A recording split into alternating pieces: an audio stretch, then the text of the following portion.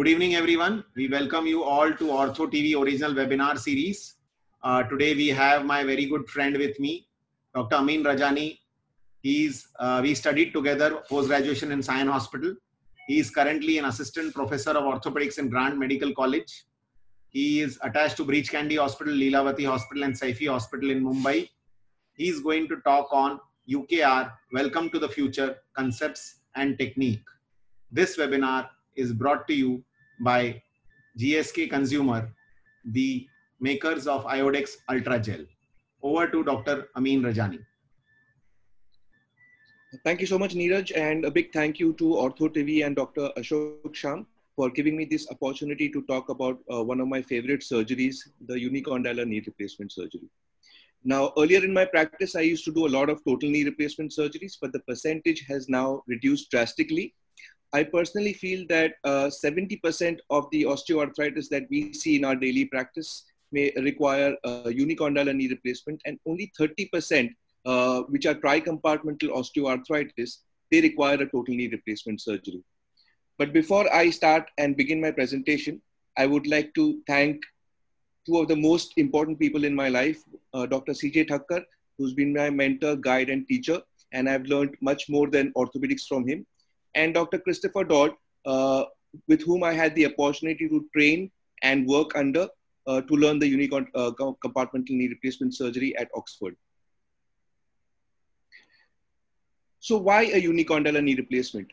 We are doing so many TKRs, it's almost like a general orthopedic surgery. Everybody's doing it, and it's very safe, it's very simple with predictable results. So why go into something which is unknown? Now, unicondylar knee replacement surgery, it treats the pathology of the affected compartment, leaving the other structures of the knee normal. And that gives us a more anatomical knee with less morbidity and faster recovery with minimal rehabilitation, so that the patient is satisfied to the great extent. But most of the surgeons, they are not very happy with this surgery. They don't want to do it. And there are many reasons for that. I have classified these reasons into three categories. The surgeon factor, in which the fact of the matter is that there is not many surgeon-to-surgeon training programs for unicondylar knee replacement surgery, because there are not many surgeons who are doing this in India as well as abroad. The Oxford course is held in India once a year, and it is mandatory and technically important to attend this course before you begin the surgery.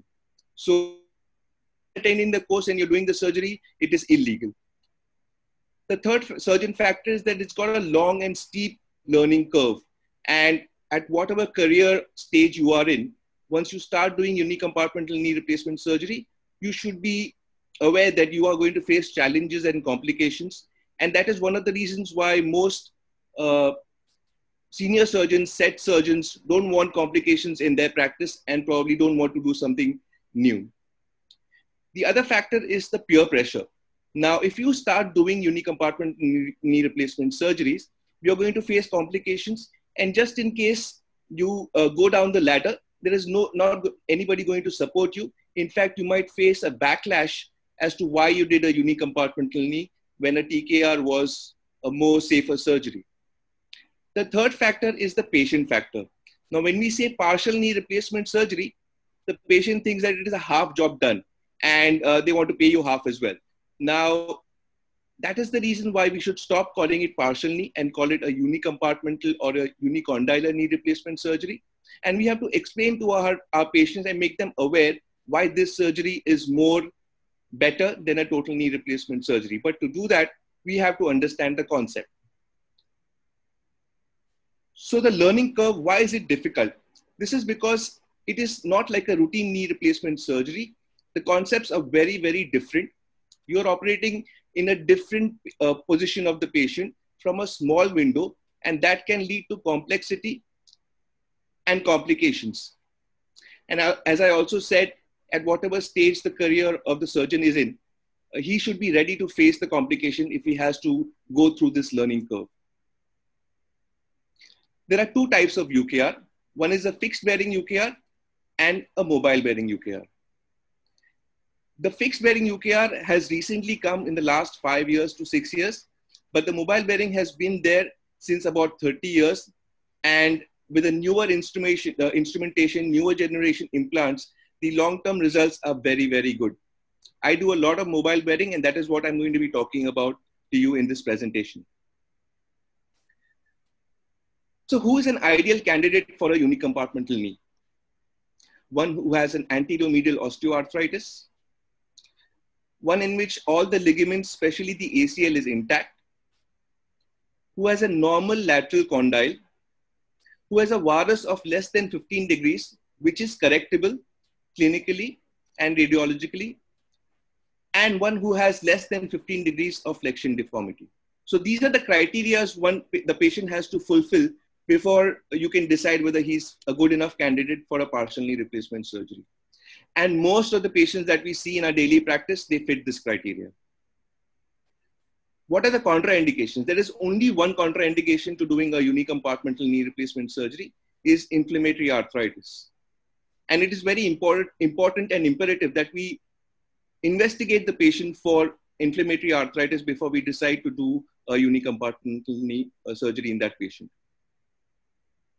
But there are a lot of contraindications, the myths of contraindications, where people say that you cannot do this unicompartmental knee surgery if the patient has a patellofemoral arthritis, or the patient is very old, or there is a high BMI, or patient is doing a lot of high activity work.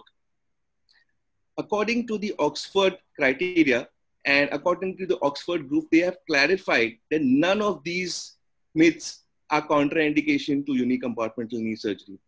I myself I've operated about 3 patients who are above 80 years of age, and you will see in the results, patellofemoral arthritis generally is not a detrimental to doing this surgery, and nor is BMI and high activity work.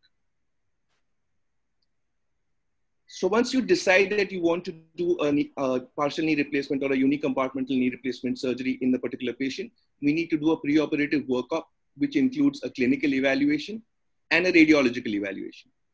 Now, I'm going to be talking about the salient features which are required to evaluate a knee, whether it's fit for unicompartmental or not. Less than 15 degrees of varus, which you have to measure. Whether the varus is correctable or not, as I mentioned earlier. Whether there is anterior medial joint line tenderness, and whether the ACL is functional or not. Apart from these 4 criteria, it is important that we measure the patient's height as well when it comes to the OPD. And I'll talk about the reason for measuring height in the later slides. Preoperative radiological assessment includes a standard weight-bearing X-ray, AP, which should show a bone-on-bone osteoarthritis and a normal lateral joint space. We all know how to take a standard AP X-ray. Just in case you are unsure radiologically that there is bone-on-bone osteoarthritis, which can happen sometimes, but you are clinically very confident that it is bone-on-bone, you can do a Rosenberg view, which is done in about 45 degrees of knee flexion with patient standing. It's a PA view with the beam angled at 10 degrees craniocaudal to the knee. This gives us a precise picture of the medial as well as the lateral compartment along with the notch. So you can see the osteophytes. You can also see whether there is any kind of wear or tear in the lateral compartment clearly. A lateral X-ray is one of the most important X-rays in a unicompartmental knee. And the reason for that is that when you have a look at the lateral X-ray, make sure that you're looking at the posterior cartilage of the tibia. If the posterior cartilage is intact, then it is a classical anterior medial arthritis. If by chance the disease has progressed or the ACL is not functioning, the femur is going to subluxate posteriorly on the tibia, and you will see wear and tear in the posterior cartilage. This would be a no for a unicompartmental knee surgery. This means that the disease has progressed or the ACL is not functioning. So lateral X-ray is very important. And it is important to take a correct lateral X-ray. A shoot-through lateral X-ray would be ideal. A valgus stress test, it is done for documentation purpose, whether you can correct the varus deformity with a valgus stress. but it is generally not recommended. It becomes very difficult in day-to-day practice to get a valgus stress X-ray done, but you can do it in the initial days of your practice. Well, what I would recommend for people who are starting unicondylar knee replacement is to do an MRI. Now, you have to be very confident that you are selecting the right patient who has a normal lateral cartilage, the ACL is intact, there is no other internal injury. So MRI would be helpful for the surgeon, as well as from the medical legal point of view, as to whether you are doing the correct surgery in a rightly indicated patient. Arthroscopies were done, diagnostic arthroscopies were done earlier, but I don't see any role of diagnostic arthroscopy. Once you can do an MRI, it's really not required. So we're going to be talking about the salient features of technique of compartmental knee surgeries. Sizing, preoperative sizing is very, very important. So it can be done by templating, but you know we have issues with magnifications, and sometimes the templating is incorrect. And that is why the height of the patient is important. Now, what the Oxford group has done is that it's made a standardized chart according to the height of the patient as to what would be the size of the implants. Now, for a standard Indian male, the femur size would be somewhere around medium, and the tibia side would be about B or C. And in a standard Indian woman, the femur side would be about extra small or small, and the tibia size would be AA or A. So once we know the height of the patient, we can preoperatively judge as to what would be the size of the implants. Well, you can also judge the sizing of the implants intraoperatively. Now, there is a spoon which is available. So there is an extra small spoon, a small spoon, a medium spoon, a large spoon, 4 types of sizes available for the femur. What you need to do is you need to put this spoon right snugly into the medial femoral condyle and make sure that the spoon is stable, after which you have to check that there should be about 3 to 4 millimeters gap between the spoon and the surface of the medial femoral condyle, which shows the cartilage wear. So once you decide what spoon you're going to use, you know the size, it's small, medium, large, or extra small. For the tibial size, once you extract the biscuit after doing your tibial cut, you measure the tibial size with the opposite or the contralateral tibial base plate to confirm the size of the tibia base plate that you're going to be using. The patient position is again very different from a standard TKR. It is in a hanging position with a well-supported thigh support. Is placed in such a fashion that the lower part of the thigh and the leg is free, and one is able to bend the knee to about 120 degrees, which is required intraoperatively.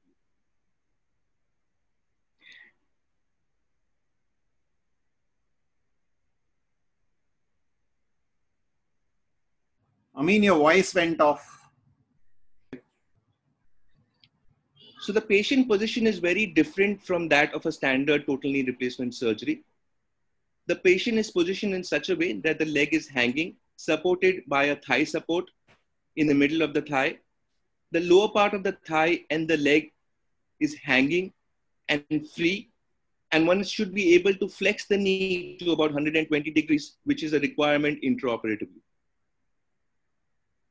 This is a difficult position to operate in when you're a beginner, but it has its advantages.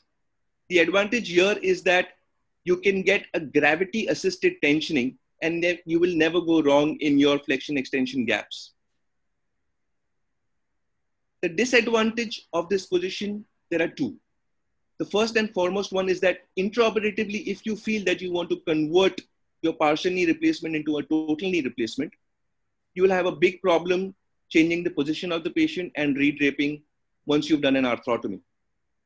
But it can be done. It has been done in the past, and it still can be done very safely. The second disadvantage is that with this position, there is a good chance that the instruments and the implants can fall down on the ground, and then you are stuck. Now, I know you may not understand what I am saying, but once you start doing this surgery, this is a very, very common complications initially, that you drop the instruments, you drop the implant, you have one set, and then you're stuck till the dropped instrument or implant is autoclaved again. So there is a technique to avoid that, and I'm going to show you that in the next slide.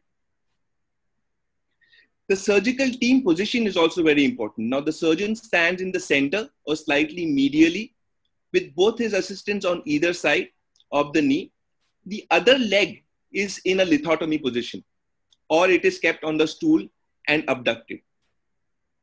Now the back trolley should be in such a fashion as when you're operating a left knee, it should be on the right side of the surgeon. And if you're operating on the right knee, it should be on the left side of the surgeon in a right hand dominant surgeon. Now this is important because it is easy for the right hand dominant surgeon to pick up the instruments from the trolley and then keep it back. And this will avoid the falling of the instrument. So this is what I practice, and I feel it is very, very safe to do that. And the incidence of instruments dropping becomes very, very less right from the beginning. The incision is from the superior pole of the patella, slightly medially, running down obliquely or curving down towards the upper portion of the tibial tuberosity. It's about a 5-inch long incision. And once you incise, you probably go ahead and do an arthrotomy either by a mini-mid vastus approach or a standard medial parapatellar approach. Once the arthrotomy is done, it is imperative that you go ahead and remove the fat pad. Now, the fat pad can actually block your vision, and it is important that you remove it completely so that your medial femoral condyle is well exposed. You're able to see the ACL and toggle it to make sure that it is intact. Once that is done, you start removing the anterior horn of the medial meniscus along with the periosteum. Now, you can only do that till the anterior medial border of the tibia. Please understand, you cannot release the MCL under any circumstances whilst doing a UKR. So the MCL is not touched at all. Also, to enhance your exposure, you need to remove the osteophytes from the medial femoral condyle, as well as only from the anterior part of the tibia if there are any osteophytes there. You also have to remove osteophytes from the lateral part of the medial femoral condyle in the notch and the medial part of the lateral femoral condyle in the notch so that there is no impingement of ACL or PCL. Now, doing all this enhances your exposure to a great extent. You can also probably subluxate the patella and have a look at the lateral condyle of the femur. As I mentioned earlier, protection of the MCL is very, very important because if you damage the MCL, you are doomed. You can't go ahead and do this surgery. Now, to protect this MCL, there is an MCL protector, which is available in the instrument set. Dr. Chris calls it the curly whirly due to the design. And what you need to do is you need to put this curly whirly underneath the MCL at the level of the joint, and then ask your assistant to hold it at all times so that the MCL is protected during any of the cuts that you're doing or during milling. The tibial cut is two types, the vertical cut and the horizontal cut. Now, the vertical cut is done in such a fashion that it is just medial to the medial tibial spine, touching the lateral aspect of the medial femoral condyle, and it is pointed towards the anterior superior iliac spine. Now, the tip that I want to give you here is that when you're doing your vertical sawing, make sure that you do not lift your hand. As you can see in the picture, I've lifted my hand. This should not be done. Otherwise, your posterior cut will be very, very deep and you will fracture the tibia. So this is something which is very important, which you have to understand, that you cannot raise your hands while sawing, doing the vertical sawing. And it is very commonly done when you begin doing your surgeries. The horizontal tibial cut can be done with the help of the tibial jig or freehand. You have to take out minimum of 3 millimeters of the tibial biscuit whilst protecting the MCL.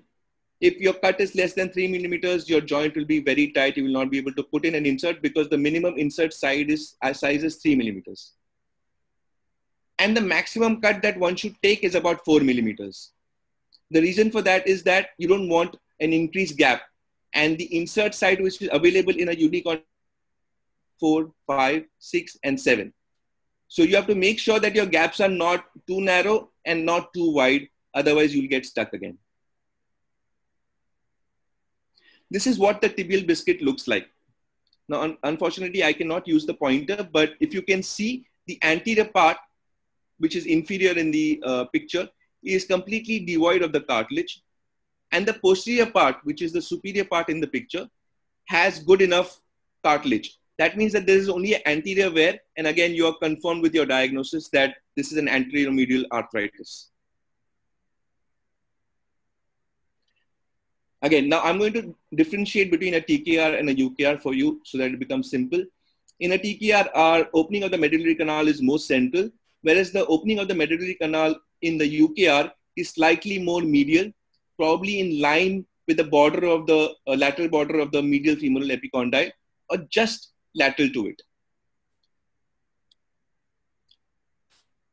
Once the medullary canal is opened up, you put in a medullary rod, and then you mark the central third of the medial femoral condyle. Now, everything that we do in a UKR has a reason. We do this so that we can put the femoral drill guide in such a position that the central third of the femur is right in the center of the peg holes. This will help us in alignment and rotations. Once the drill holes are drilled, before drilling these peg holes, what you need to do is you can also use a link device which is available in the instrumentation set. Now the link device basically helps in alignment and rotation. So one limb of the link device goes into the medullary rod that you have put in the canal, and the other limb goes into the femoral drill guide which you have put snugly fitted on the femur. So now you have a good alignment, a good rotation. Go ahead and drill your peg holes so that you are able to put the posterior femoral jig. Now the posterior femoral jig is put in such a fashion that the pegs of the posterior femoral jig go right inside the drill holes which you have just drilled. And whilst doing the posterior cut, I am signed out. Am I, Neeraj? Because that is what it's showing on my computer.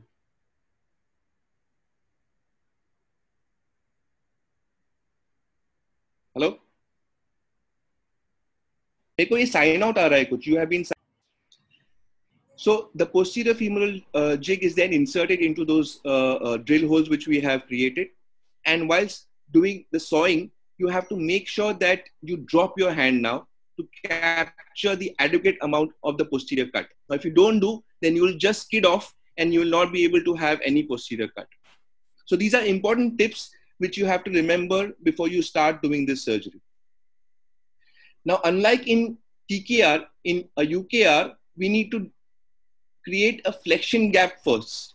And the extension gap is supposed to match the flexion gap and not vice versa, which you generally tend to do in a TKR. So once the flexion gap is created, you measure the flexion gap with the spacer given. Now you can see in this picture, it is about 4 millimeter size of the spacer. You then go ahead and do your distal milling. Now this distal milling is done with the help of spigots, which are of different lengths and hence different sizes. And you have to take that size which matches your flexion gap. So you would probably take a size 4. Now there is a little mathematical calculation in this, and I will explain to you that a little later, or probably once you start doing the surgery, I can probably show it to you live. What you need to do is put in the spigot and start milling it. And once it has the milling has an auto stop, and the required amount of distal femur is then milled. You go ahead then check the extension gap. Now this gap is checked in 20 degrees of flexion. Remember, when you're checking the flexion and extension gap, it is not supposed to be very, very tight like how it is in a TKR. You should be able to slide in the spacer and slide it out with 2 fingers, even for the flexion gap and even for the extension gap. That would be the right amount of space which is required in a UKR. You should not have a very tight spacer and not a very loose spacer. So you should be able to slide in the spacer, as I said, with 2 fingers and slide it out as well. Now, once you are sure about your flexion and extension gap, you put in the trial implants and then check the stability and the movements of the knee. Once you are satisfied, you go ahead and cement the components, the final components inside.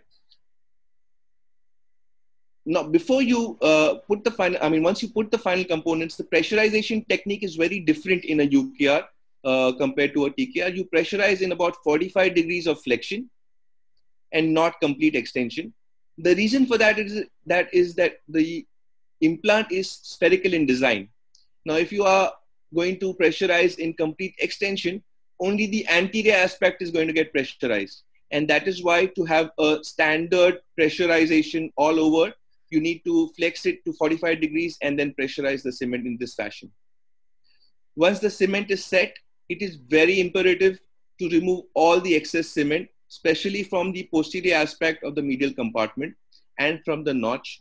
If you don't do that, what will happen is that these cement particles will become loose bodies and then may dislocate the poly, giving you trouble later on. Now, there are many complications of any knee replacement, but for a UKR, there are 4 major complications which I'd like to discuss. The first is dislocation of poly. Now, everybody is scared of that.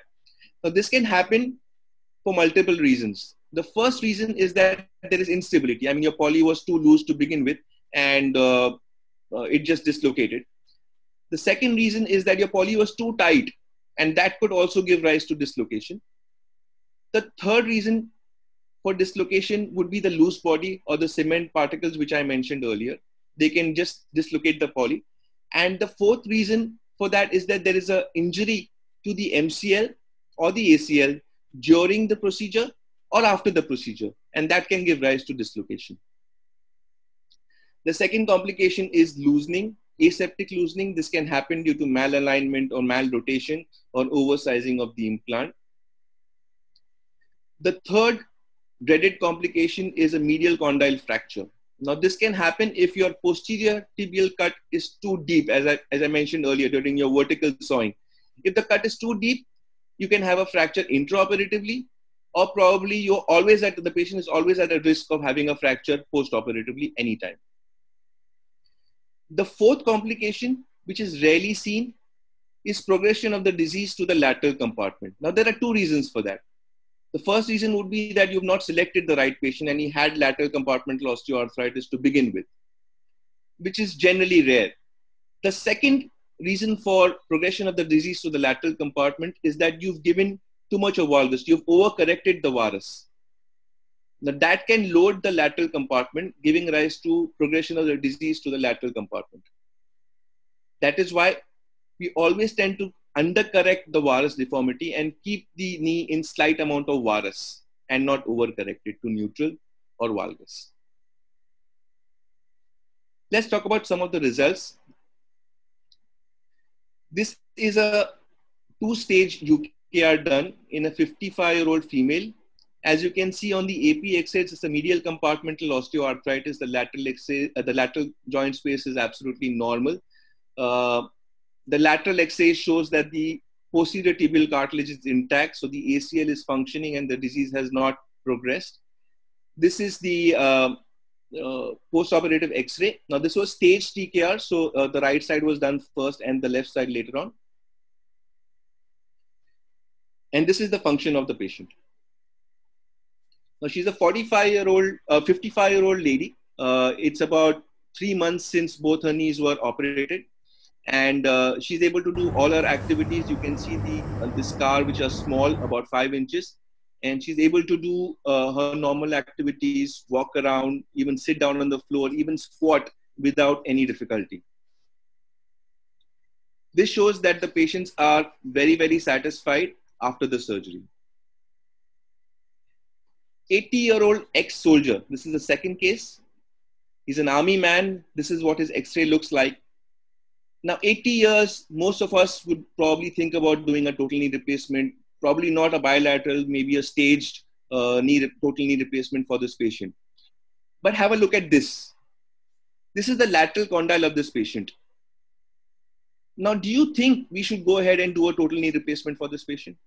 I don't think so. And whenever you are doing total knee replacement surgeries by yourselves in routine patients, please have a look at the lateral condyle. Most of the times it is pristine, and it is criminal to remove that cartilage and then replace it. Hence, went ahead and did a bilateral single stage UKR for this patient. You can see that the knee is left in some amount of varus on both the sides. And this is the function of the patient. So being an army man, he wants to do all these acrobatics, and he wanted to show me what all he can do. So let's just see.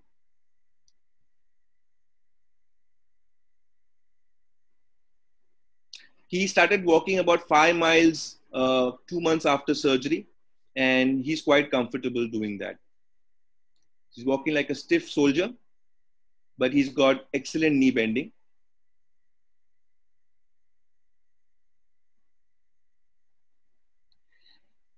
So let's look at windswept deformity. So we know what windswept is. It's a varus on one side and the valgus on the other side, as if the wind is just blown from one side of the knee. Now, if you have a look at this X-ray, what do you think we should do? It's a lateral compartmental osteoarthritis in the valgus knee, a medial compartmental osteoarthritis in the varus knee. The disease has not progressed too much. It is in single compartment. The ACL is intact. What I did was I did a total knee replacement on the valgus side and a partial knee replacement on the varus side. And the patient is absolutely comfortable. There was a comparison which was done, and she felt much better in the UKR initially for the first 3 or 4 months. And then she felt similar on both the sides. So there have been studies which show that long-term results of UKR equal that of total knee.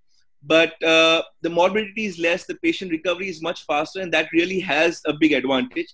And the other big advantage of doing a UKR is that you're saving bone, and you're not removing something which is normal. So I would definitely advocate doing a UKR in a unicompartmental, in a single compartment, medial compartment loss. Have a look at this X-ray. This is a standard medial compartmental osteoarthritis with intact ACL. This was one of my initial cases when I started about 5 years back, and I was very happy after the surgery. The patient was happy, walking the very next day, discharged, regular follow-up for 6 months. And then one day, she called me up and she couldn't walk, and this is what had happened. She had dislocated. Now you can see the poly over there on the posterior aspect. The poly is dislocated posteriorly. And I was really, really very scared. But I had the courage to go down and do a total knee replacement surgery for this patient. Now, a rod was actually not needed in this particular case, but I wanted to be extra safe, so I stemmed the tibia, and the patient is absolutely comfortable. It became a little difficult to explain to the patient as to why the dislocation happened, but when I retrospectively analyzed, I feel that probably I may have damaged the MCL intraoperatively, which could have created some amount of laxity. So once I went down inside for the revision, I could not even fit in a 7-spacer, for the UKR. So I had to go down and do a TKR. So most probably I did injure the MCL, and it became lax. So the take-home message would be the concepts of UKR are very unique, and it may take a little time to actually learn this procedure and confidently do it. But once you start doing this procedure, you will not look back and never think about a total knee replacement surgery. The criteria of the patient has to be fulfilled. If any one of the criteria is also not fulfilled, then it would not be a right candidate to go ahead and do a UKR.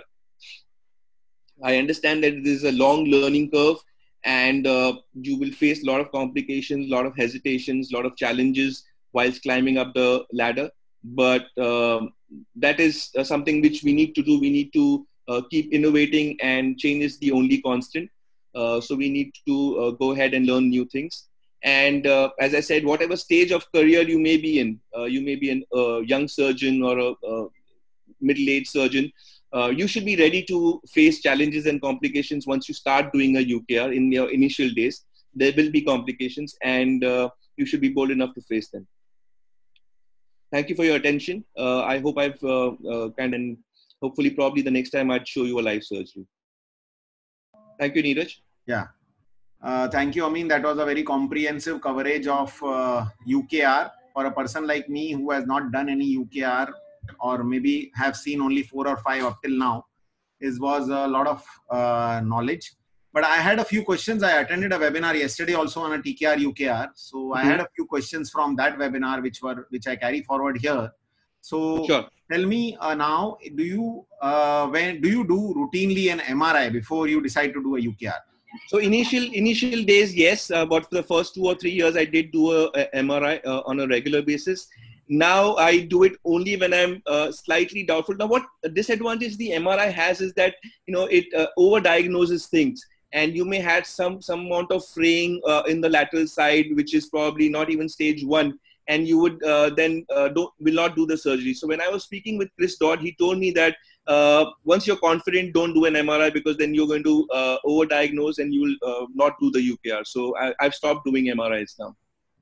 And you showed this PA view of the X-ray, which Yes. is relatively new, and all X-ray technicians in all hospitals are not so well Exactly. versed with doing it. So do you Yes. supervise these X-rays yourself, or you have taught the technicians? Yeah, so I send them to a particular radiology center which is close to my clinic, and I've trained the technician to do that.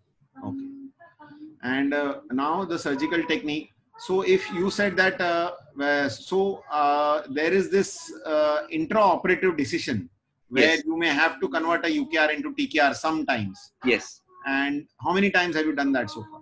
So I have done that once, and that was because what happened was that when I generally used to put in a small spike in the notch to prevent damage to the ACL, and in that particular patient, the patient was quite osteoporotic. So after taking all cuts, I actually my assistant actually avulsed the ACL from the tibia because of the soft bone, and I had almost finished the procedure, but then I had to change and go ahead and do a total knee. Yes, so it was difficult to change the position and redrape once the knee was open, all the cuts taken, but we somehow managed, and the patient did not get infected. That is good to know. So the decision making in UKR versus TKR is very important pre-operative. And do you counsel all your patients that intraoperative you may need a TKR, and do you always keep the TKR implant ready? Yes, I always keep the TKR implant ready, and I always tell the patient that there could be a possibility that I might change my decision once I'm inside, but that rarely happens, and I tell that to the patient that it rarely happens. Probably there's only 0.1% chance that I may have to convert it, because after so many years, I'm very sure as to what I'm doing and what kind of patients I'm selecting for UKR. Okay. And about the UKR revision rates, what does the literature say? Basically, what is the revision rates in the... So the revision rates, as per the literature and especially from the Oxford group, what it says is that the revision rate is equal to that of a total knee. So in fact, I had once seen a UKR done by a very senior surgeon who doesn't do that many UKRs, and it had a 15-year survival rate. So, I mean, I saw that patient 15 years after the UKR was done, and I was surprised because that surgeon actually doesn't do that many UKRs, so doesn't do UKRs at all. He probably did 1 or 2. So yes, even in not very experienced hands, if the UKR can last 15 years, probably if you're trained enough, it may last even longer. Okay. So 15 years is almost as good as a normal knee replacement done by an average surgeon. That's right. Yeah. Okay. So I think that's all for my side. One more last question now, post-operative rehabilitation. Do they have to undergo a lot of physiotherapy, or it's comparatively less compared to a TKR? Much lesser, because the patient starts walking the very second day without any support, and the knee bending is about 100 degrees on the next morning, probably even late in the evening. So I've started making my patients walk late in the evening after the surgery, and they're quite comfortable. So I do give physiotherapy, but it is not required for more than about 7 to 10 days. And then they are on their own? Yes.